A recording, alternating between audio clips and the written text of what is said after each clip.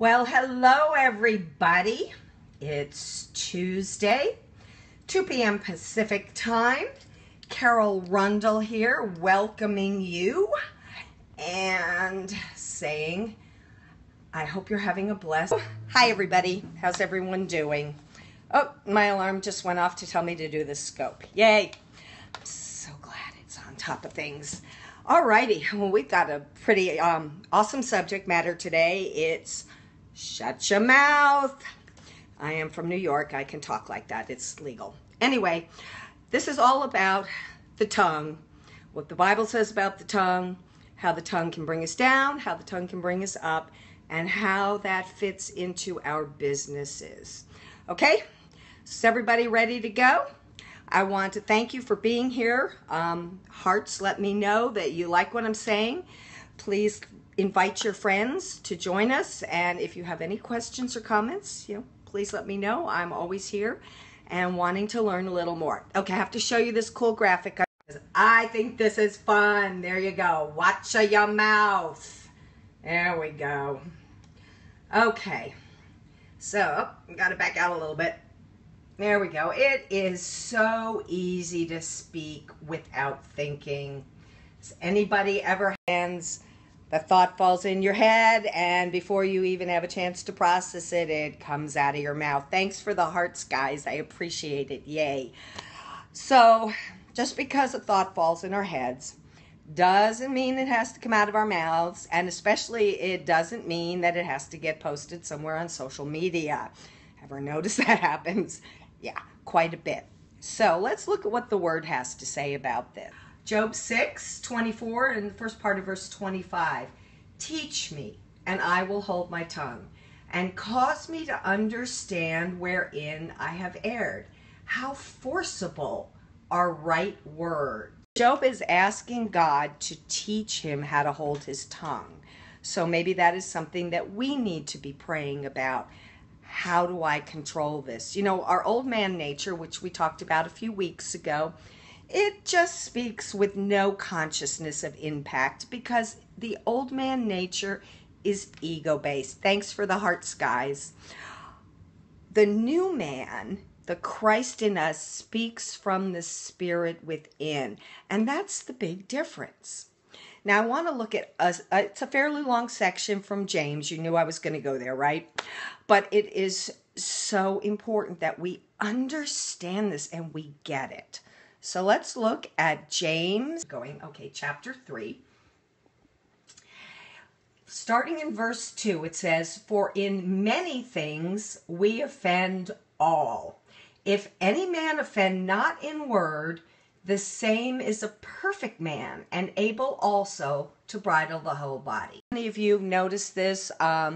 Somebody on, or two buddies on a national talk show in the past week or so said something that offended a large group of people in a certain profession. And I saw post after post after post about people who took offense. The Word of God says that everybody offends in what they speak about at one time or another, because if you can control your tongue, hey, you can control your whole body. The point is that nobody can do that. Not in the physical, not by our five senses. So to take offense at what somebody else says, it gives off the appearance that, well, I would never do something like that. I mean, I'm so perfect. I would never say something that would offend bunches of people. But then, of course, I'm not on television. I'm just on Periscope. And I don't have millions of people in my audience. Just the wonderful people who are giving me hearts. So, let's go back to James. Behold, we put bits in the horses' mouths that they may obey us, and we turn about their whole body. Behold also the ships, which though they be so great, and are driven of fierce winds, yet are they turned about with a very small helm, whithersoever the governor listeth. Even so the tongue is a little member, and boasteth great things. Behold how great a matter a little fire. Exactly what happened in this example I'm talking about. Behold how great a matter this tiny little thing, the tongue, set off. It's so easy to do, and we all do it. That's what the Bible says. So how do we control this? In James, the tongue is a fire, a world of iniquity. So is the tongue among our members, that it defiles the whole body and sets on fire the course of nature and is set on fire of hell. For every kind of beasts and of birds and of serpents and of things in the sea is tamed and has been tamed of mankind. But the tongue can no man tame. It is an unruly evil, full of deadly poison. Therewith bless we God, even the Father, and therewith curse we men, which are made after the similitude of God. Out of the same mouth proceedeth blessing and cursing. My brethren, these things ought not so to be. The Word of God is telling us that we should not be allowing blessing and cursing to come out of our same mouth. But yet it also tells us that the tongue is unruly and it's uncontrollable. So where's the balance here? Where do you figure out how you know how to hold your tongue? You know, that's a great saying, hold your tongue, when it is something that's out of control. Well, let's first of all consider what the Bible says about those who do not control their tongue. And I've titled this little section, Fools. In Proverbs 10:18 it says, He that hideth hatred with lying lips, and he that uttereth a slander is a fool. If you ever wanted to know what a fool is, well, there you go. Proverbs 17:7. Excellent speech becometh not a fool, much less do lying lips a prince. And Proverbs 17:28. Even a fool, when he holdeth his peace, is counted wise, and he that shuts his lips is esteemed a man of understanding. So cool. It reminds me of my great uncle Ed. He was like a grandpa to me. I spent a lot of time with him growing up, and he lived until he was 87. You know, I was already in my 30s, and he was just such a wonderful man. But he taught me the saying from when I was very little that it's better to keep your mouth shut and to be thought of as a fool than to open your mouth and erase all doubt. And it wasn't until a lot later that I found out that this was based in this particular scripture from Proverbs.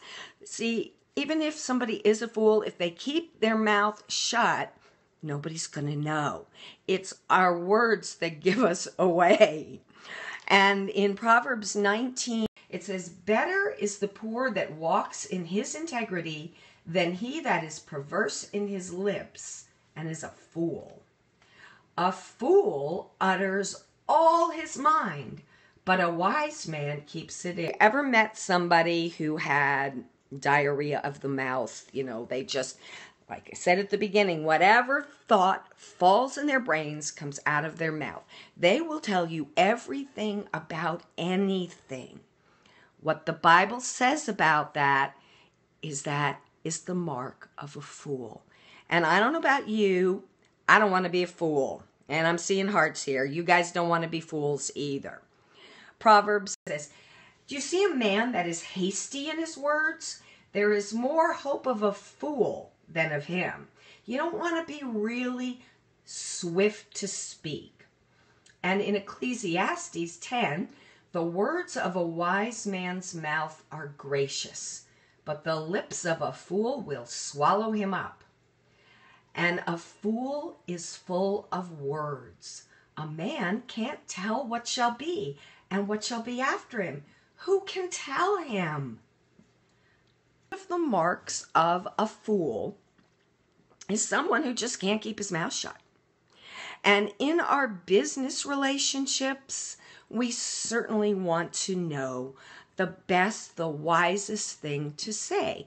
Not so that we can manipulate people. I know that there are plenty of programs out there that teach you how to manipulate people with words and actions. What I'm talking about is speaking honestly and truthfully from your heart, but doing it in love, with the love of God. When you're speaking to your customers, to your vendors, to your coworkers, to your boss, to your upline, to your downline, to your crossline, whatever kind of business you're in, you are in contact with people all the time. You may not be verbally talking to them, whether it's on the phone or in person, but we're always talking. We're talking on the phone, we're talking in email, we're talking on social media. All of this is included. So when we take the time first to think, first we listen to what they're saying to you, instead of trying to have an agenda. You know, most people think with the purpose of formulating their response, right? We've all done that. But if you learn to listen, to actually hear what that person is saying, so that you can respond in a way that will bless them and that will meet their needs. Now that's walking in love, right? Yeah. And of course, what do we always say? Ask God. Ask God. What should I say? What should I do? There's been many times when I'll just hear that little still small voice and it says, keep quiet. Say nothing. Shut up. Sometimes it's just zip the lips. Just because you know something, or just because they're wrong and you know they're wrong, it's not always the best thing to do. God knows the best thing. He is working in you. His spirit in you is at work. Allow him to work, to will, and to do of his good pleasure in you. If your motivation for what your conversation is about is love, then what you will say will be a blessing, not a cursing. So do you guys have any questions? It's a huge subject. We could go on and on and on, but the bottom line is silence is always better than too many words, right? Right. Okay. Well, I hope you got something out of this. I hope this will benefit you in your business, in your walk with God, in your love life with God. So have a great week. I am looking forward to seeing you next time. As always, you can reach me on Twitter, on Periscope, on Facebook, on email, on my website.